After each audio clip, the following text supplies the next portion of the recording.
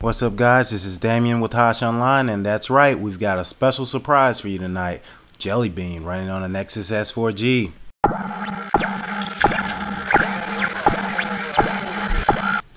I want to give a shout out to Bud M's. He's the developer of this ROM. He's responsible for porting Jelly Bean over to the Nexus S4G and all of its glory, because it is glorious. As you can check out the new lock screen with the Google Now above at the top of the triad. There's a few. Let's get to the things that don't work in here.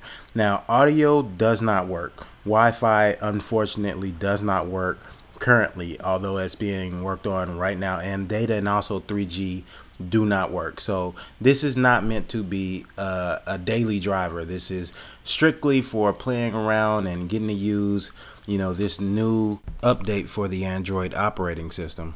And this is working on the Nexus S4G. It's been ported to the Galaxy Nexus and also the Nexus S, but this is the first port for the Nexus S4G. So, the things that entailed in this port, things like the touchscreen, Bluetooth, GPU, the camera, the new Jelly Bean camera with all the animations and everything, soft keys, NFC, Project Butter, which makes the Android operating system butter smooth, and also ADB, USB, and USB debugging.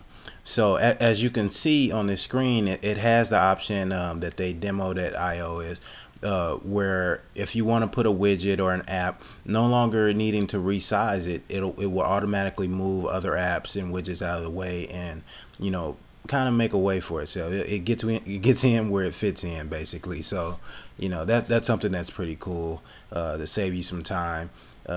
And I think that's going to be great to use. Once again, we don't have any Wi-Fi, so we can't really explore too deep on this. It's going to be a short video. Just kind of wanted to bring this to you guys so you're aware of it. And the most amazing part of this ROM actually is the camera, because it is the fully functional camera. And although it doesn't take the split-second shots like any like 3, 4, 5 shots per second like the Galaxy Nexus or the Evo 4G LTE, the 1X, or the even the Galaxy S3, it's still pretty slow by today's standards, but it's still a pretty decent camera.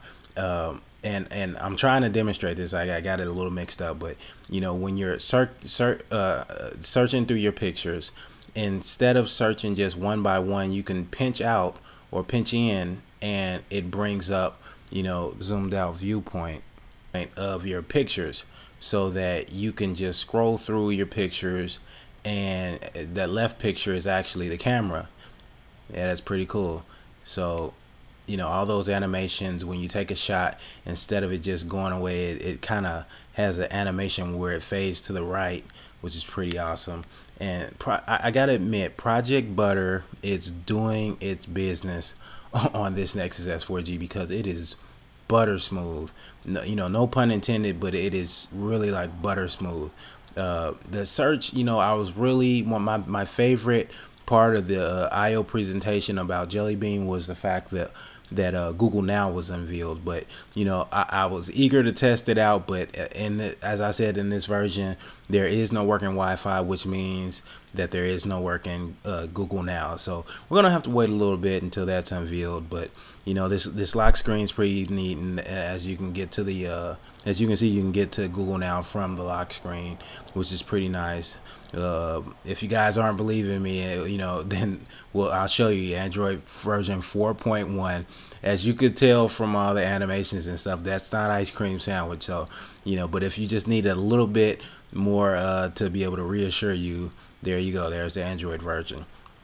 And Android 4.1 Jelly Bean, even though it's not as big a step as Ice Cream Sandwich was to Gingerbread, it still does include a lot of key features, guys. And I just wanted to show you these features. We're going to update this video later when this port is updated. But this is just a quick video. The Nexus S 4G on Sprint running Jelly Bean. So this has been Damien, Hosh Online.